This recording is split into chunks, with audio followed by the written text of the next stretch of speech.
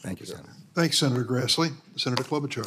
Thank you very much, Attorney General Garland, for being here. I know a major goal of yours was working to build morale in the department, filling a number of the jobs, and I want to personally thank you for the work of the U.S. Attorney's Office in Minnesota and our U.S. Attorney, Andy Lugar, who I know you know. And he actually, at his swearing in, announced a major strategy to address violent crime that directed federal law enforcement to prioritize cases including carjackings. We've had a rash of those cases in Minnesota, and the trafficking of firearms. Under his leadership, every federal prosecutor, as you are aware, and your leadership in the office will now take on violent crime cases. Can you talk about how the department's approach to focusing on violent crime is centered on partnerships with local agencies and what you're doing? Yeah, I want to begin by saying that we well recognize that there is a terrible problem of violent crime. Very first, and the reason violent crime is important to the federal government is because it makes it impossible for people to go about their ordinary lives and carry out their civic responsibilities and their family responsibilities without fear. So the department is very seized with this problem.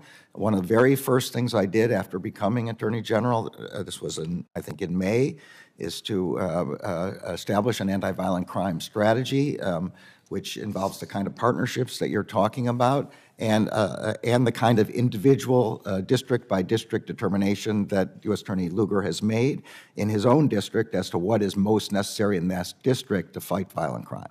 Okay. Our plan involves 3 sets of partnerships. One is among all federal law enforcement, FBI, DEA, marshals, ATF, and Homeland Security and other agencies, so that there is no turf fighting, that we all work together in joint task forces, that those partnerships at the second level be expanded to state and local law enforcement, police, and sheriffs.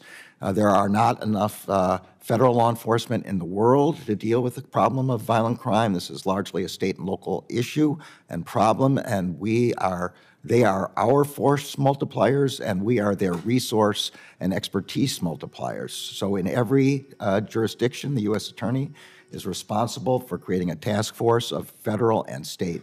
And then finally, there has to be relationships with the community. As a former violent crime prosecutor myself, I know we don't get witnesses to testify in violent crime cases unless the community trusts us. The community doesn't trust us if law enforcement doesn't engage with them, show that we're being honest and transparent about our work, and through our funding mechanisms provide grants for violence interruption and violence intervention. Okay, thank you. That's in a nutshell. Thank you for the thorough answer. I'm going to just now do a bit of a rapid round follow-up on some of these. Sure. You mentioned law enforcement.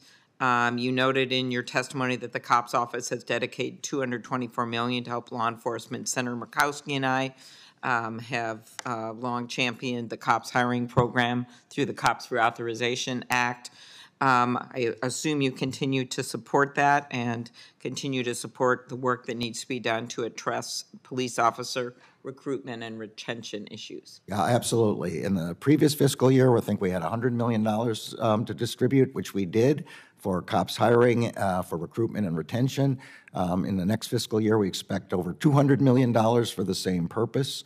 We know how difficult police departments are, how much difficulty they're having with respect to recruitment and retention. And we are trying to do everything we can, both in terms of grants and in terms of expertise to help. Okay, very good. Minnesota, currently a backlog of around 3,800 DNA cases awaiting testing. Senator Cornyn and I are working together on the Debbie Smith Act, and would that help law enforcement have the tools they need? These numbers just came out yesterday, so it's very timely. Absolutely. I think that needs to be re-upped, and we are very strongly supportive of providing more funds to state and locals for DNA rape kits and forensic analysis and the like. Okay, I want to leave 2 minutes for antitrust, so just one quick other follow-up. Senator Capito and I asked what steps the department has taken to stop the trafficking of fentanyl on the dark web. I know some of my colleagues have asked about fentanyl. Any update you want to give on that, or you could give it in writing afterward? Well, I'll give you more detail in writing. As you know, we had a major takedown of 2 different dark web websites which were trafficking in fentanyl. And we are continuing to investigate using our cyber tools to take those websites down and to arrest the operators. Okay, thank you. Senator Grassley and I worked together on passing, as you know, the changes to the merger fees. It was kind of a lot of drama at the end of the year. And we're very pleased that that went through, and it had, I think, 88 senators supporting an amendment at the end of the year on the budget. And I assume you're going to use those resources in a good way as they start coming in. But I really wanted to focus on some of the legal changes we'd like to see. Senator Lee and I were pleased the venue bill passed that he led, and I know we also have a bill on the marketing side on Google. We're going to be having a hearing coming up on that topic. And I know the department recently announced a new antitrust case against Google for its blocking of competition in digital advertising. But could you talk a little bit about beyond that, what you think legal changes, law changes would be helpful as we're seeing a changing internet economy, and on the privacy kid side, which Senator Durbin asked about, we haven't seen any changes to our laws, but also on the antitrust side, on the marketing, on the self-preferencing of their products, whether it's Amazon or Apple, we haven't seen changes. And Senator Blackburn and Senator Blumenthal have worked together on the App Store bill. Talk about what you'd like to see to give you the tools to better combat the issues that we're seeing. So first, gratitude for the merger fees increase. It gives us the opportunity to staff up and be able to have enough lawyers and economists to oppose private sector, which is way more than we do, and we still have fewer antitrust employees than we had in the 70s, the last time I was in the Justice Department. With respect to— You have the biggest companies the world has ever seen to try to deal with. Yeah. Yes. Okay. Exactly. On the legislation side, we have supported, I think it's called the Online Choice, American Innovation and Online Choice Act. Good. Did I get it right? Yeah. Thank you. And the Open Apps Act, I think that's close to the correct title. We've had testimony by Assistant Attorney General Cantor with respect to the Open Apps Act.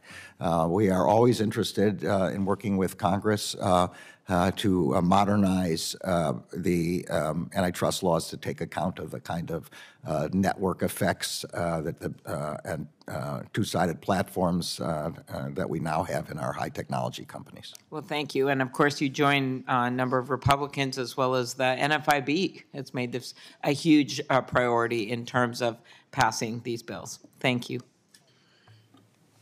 Attorney General, of course,